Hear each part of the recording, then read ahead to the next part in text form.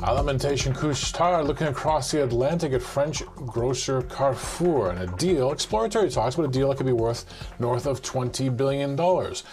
Alimentation Couche-Tard shares are down more than 10% right now. I understand the bonds are not reacting favorably, and the French finance minister doesn't like the deal either. So what's going on? What's the thinking behind this potential transaction? Let's bring in Arun Sundaram. He's an equity analyst at CFRA Research. And Arun, I want to start there with you because it doesn't seem like anyone is particularly hot for this idea. How do you think it stacks up? Hey, yeah, thanks for having me. Yeah, so the shares are down roughly 10%. I think investors are struggling to see the benefits of this strategic combination. And they're probably wondering why Couche-Tard would want to enter the highly competitive and evolving, food retail industry. Carrefour has more convenience stores than grocery stores, but Couche-Tard, is they specialize in the convenience store industry, and they'll obviously be inheriting thousands of grocery stores if this deal goes through. And food retail is not their expertise, but keep in mind that Carrefour is undergoing a large transformation here within its food retail business.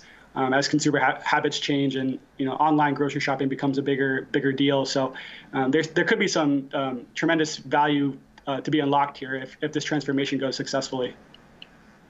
Yeah, I mean, we do know Couche-Tard, of course, is a convenience store operator, the gas stations that are attached to them, Statoil, that purchase years ago. It all made sense to everyone. And as you said, people are struggling a little bit to say, how does this work together? But they do have a track record here. So what do you think about the fact that management has executed, well in the past on very big transactions, and that they would have some sort of faith here that it could work?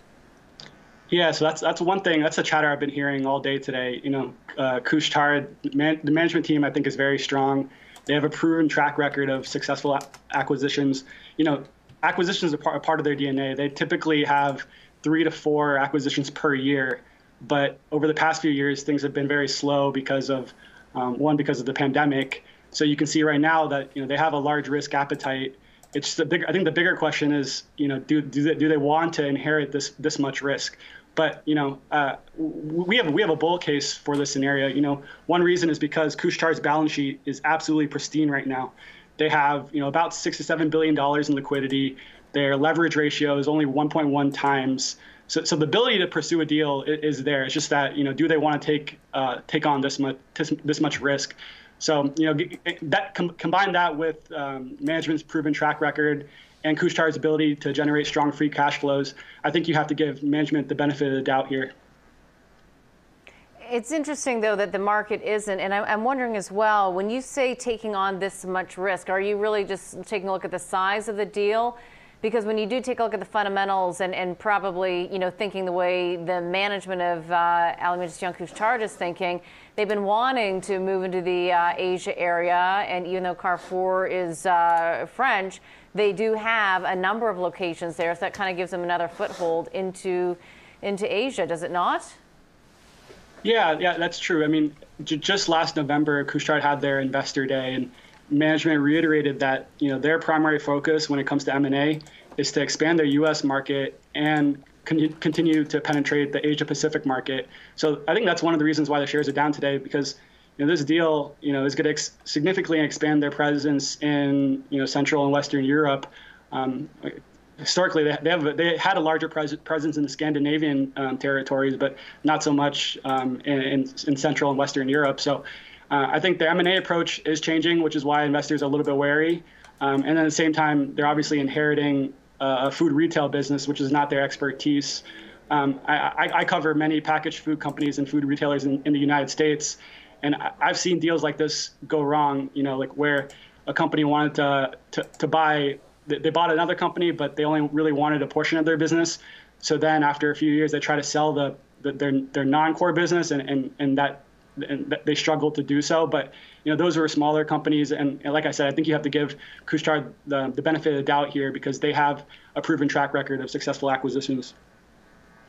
Yeah, no, that's a very fair point in terms of companies making acquisitions that aren't their core competency, only to sell them off a few years later. It generates a lot of great fees for investment bankers, that's for sure, but perhaps not as much for the shareholders. Obviously, that's not what the Alimentation Couche-Tard team is thinking these days. So let's talk potentially about the positives that we could see come to fruition from something like this. What do you think management's really thinking about when they want to move into this space further?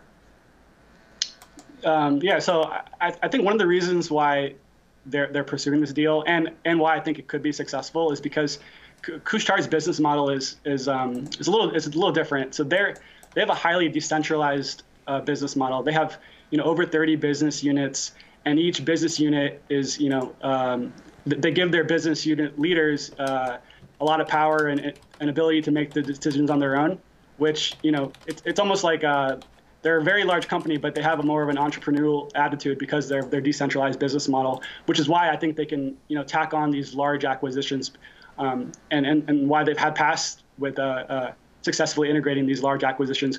If this deal does go through, I think there'll be a separate business unit, and certain functions will be shared, which will generate synergies. Like such things like HR, accounting. Those are the areas where I think you can typically generate synergies.